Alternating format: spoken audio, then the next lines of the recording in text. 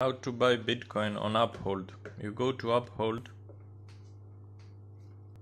For first time buyers, you will have a picture saying deposit now, so you will press on it.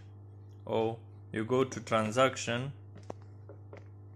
You will select at the bottom to Bitcoin, as you want to buy Bitcoins from. So here you will select your debit card. First time you will need to press on plus and you will add your bank number, expiry date and the 3 numbers from the back.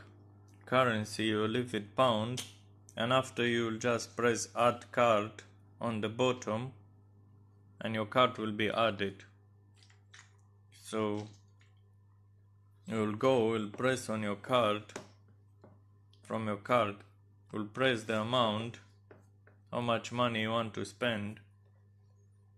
So to say 15 pounds, it will be $20. You go down, press preview deposit, you will see 15 pounds, and after you will press confirm.